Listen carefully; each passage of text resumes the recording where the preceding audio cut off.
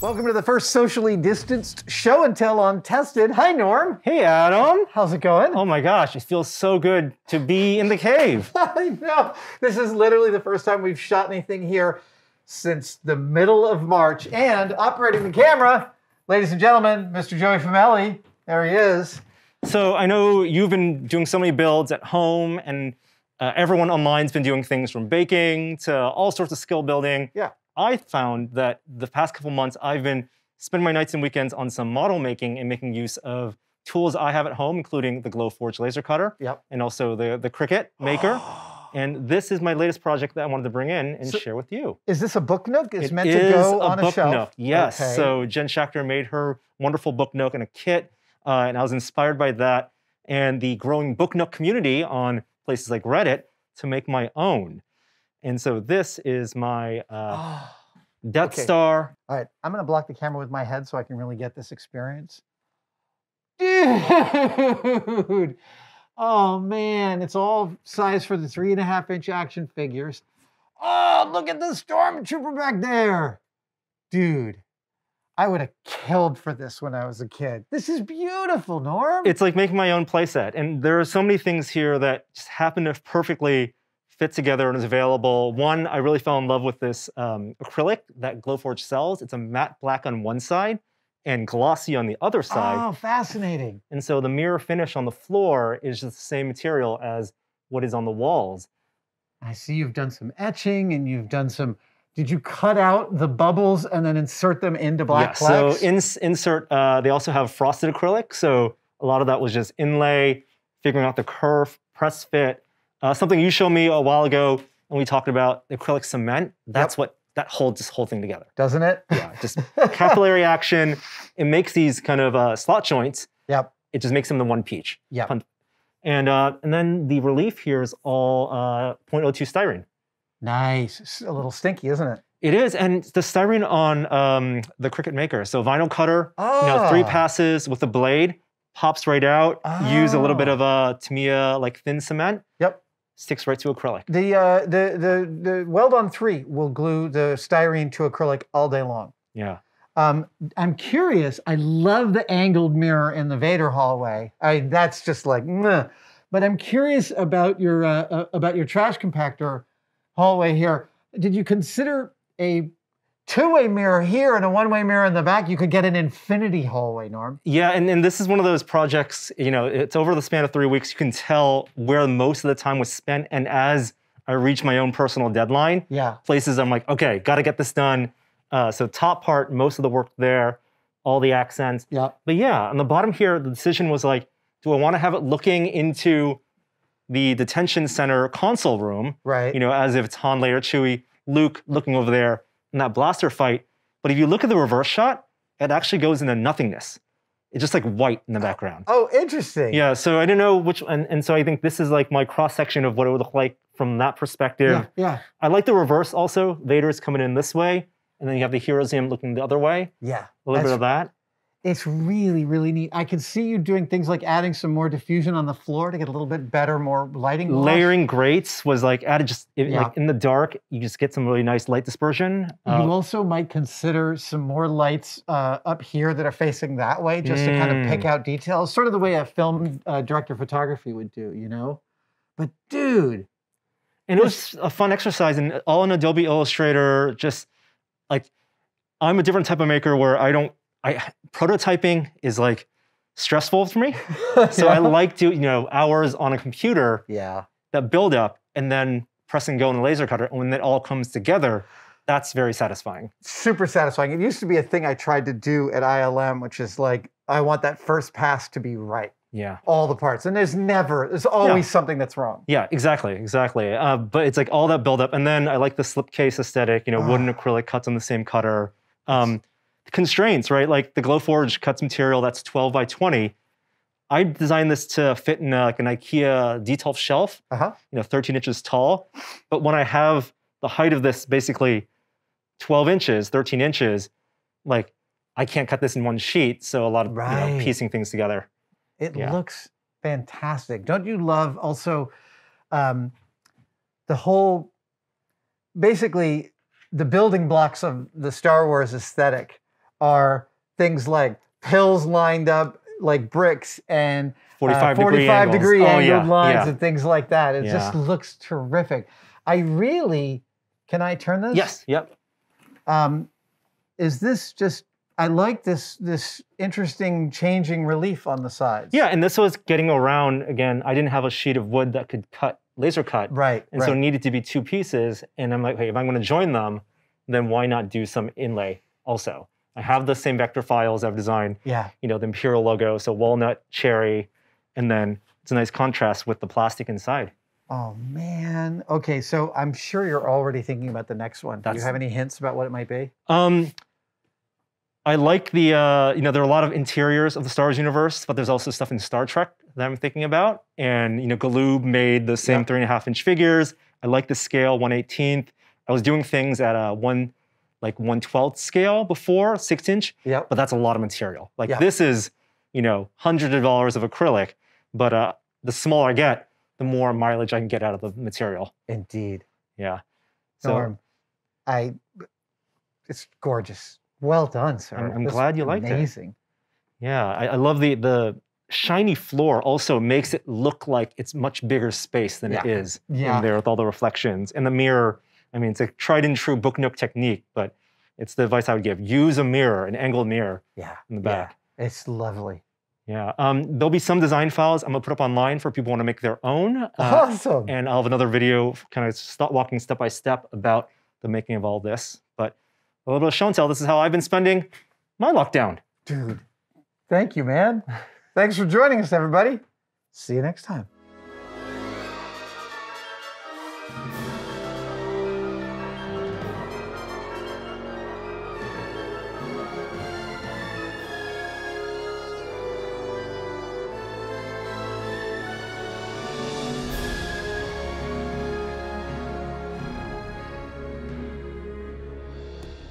Okay, well, that was a lot of fun, and thanks to Adam for letting me share with him my project that I've been working on nights and weekends for the past couple weeks. Hope you guys enjoyed it as well, and now that I've brought this back home, I thought it might be interesting for you out there who may be interested in designing and making your own book nooks to see how this was built, and I can actually take this apart.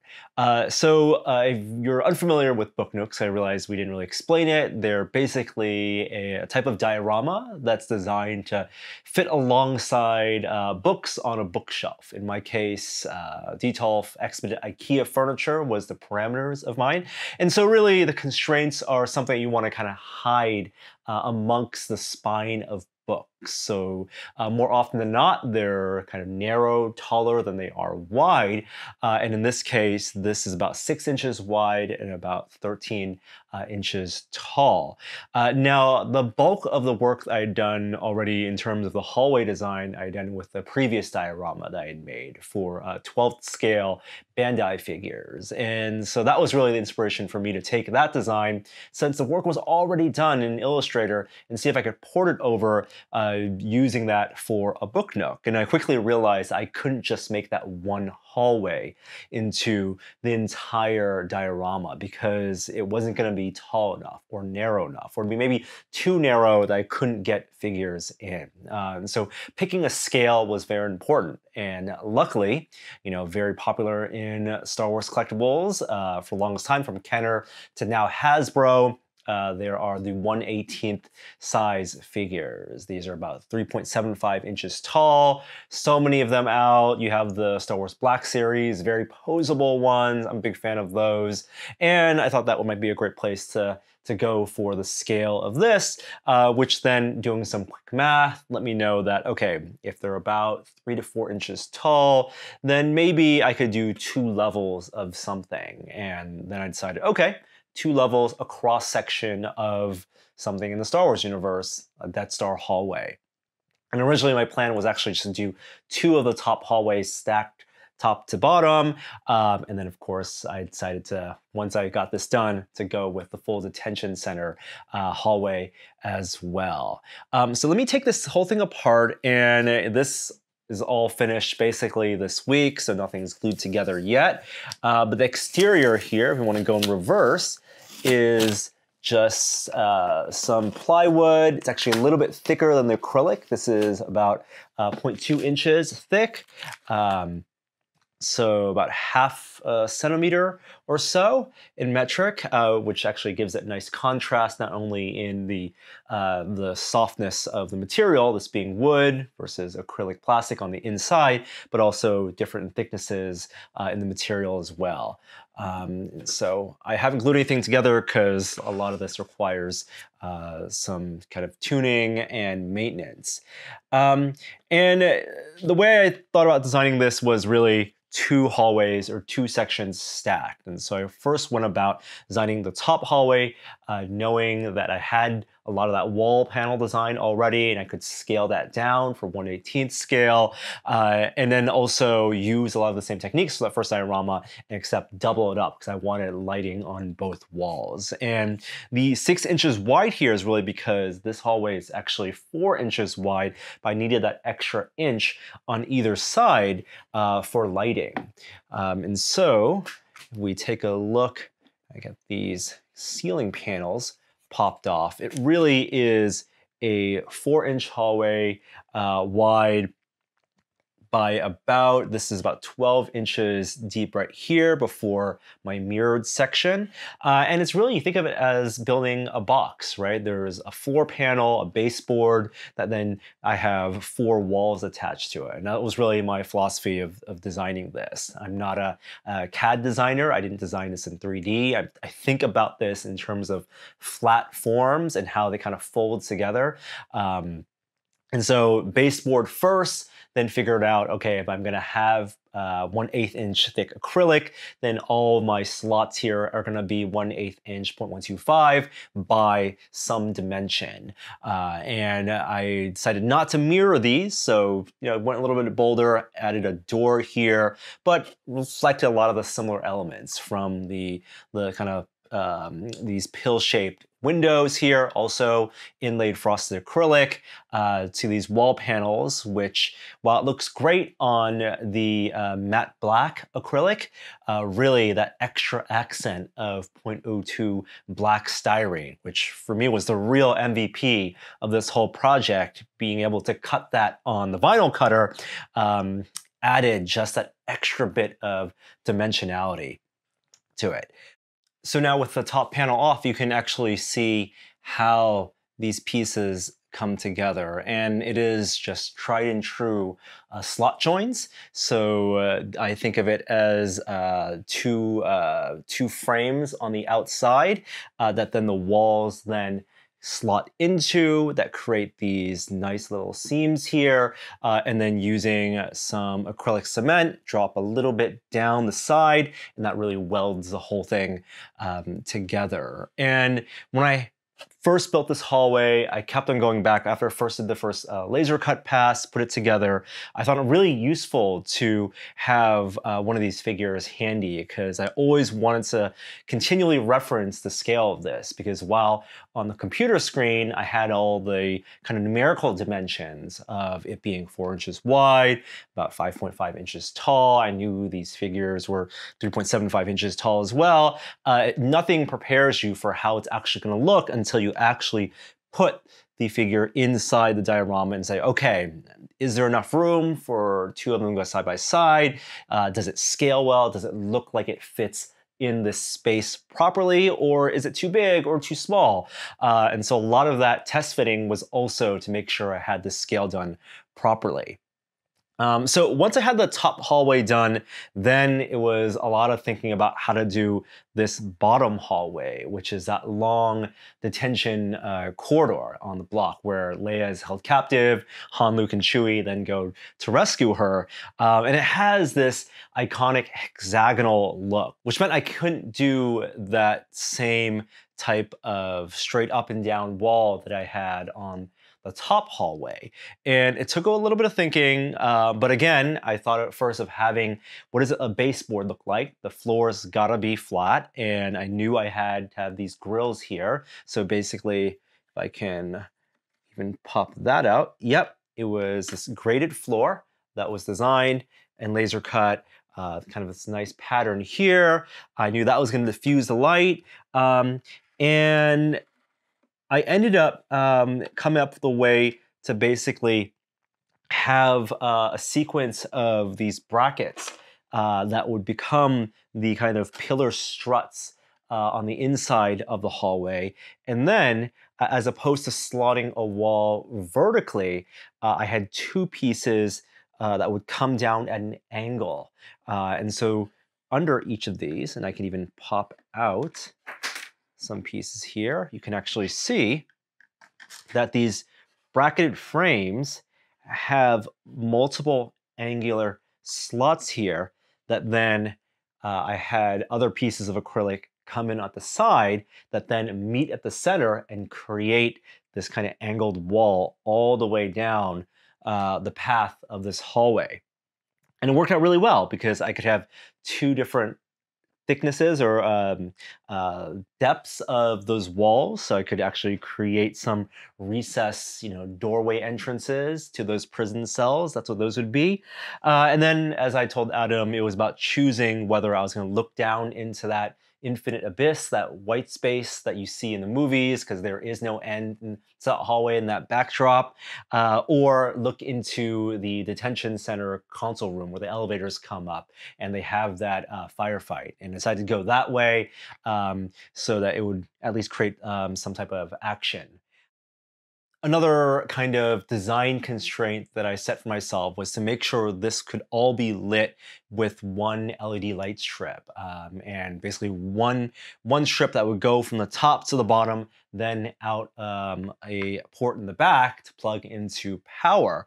And that really then dovetailed with my decision to go with the hallway, which is a cool white light at the top, and then also the detention hall at the bottom, which is a warmer light because that gives a nice contrast, but also meant that I need to choose one color temperature for light strip and then use a color gel, in this case on the bottom, to tint that and make that a warmer light. So this is just really one LED strip that goes along the outside wall here on both sides. It goes underneath, and I actually have some underlighting light up the characters, and then goes along through a channel and underneath, and it goes, I have just enough length on a 15-foot LED strip to go a couple times on the bottom, go through that graded diffusion, and then come out the back, light that little elevator room, and then plug into power.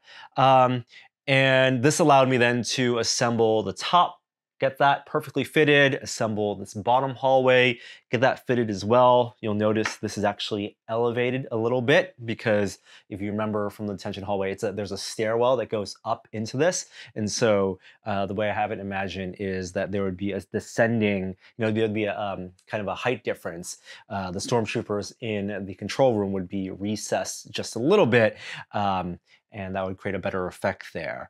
Stack those two pieces together, and actually they're just not glued together. They're only held together by that light strip, and I did give a little bit of a wiggle room so I could get everything fitted, and then design this exterior box, this wooden slipcase, and also did some offsets to have some etches, just give it a little bit of an accent, put some text on the spine, and then put it all together, and it ended up, I think, looking pretty good. The mirror was something that I definitely wanted to do as well, just to give it that infinite look. It's all these parts I found online, super cheap, from the LED strips to the mirror. Acrylic you can get pretty readily available. I really like this matte black on one side, glossy black on the other side, acrylic, as well as the frosted acrylic. Those will remain construction materials. Now,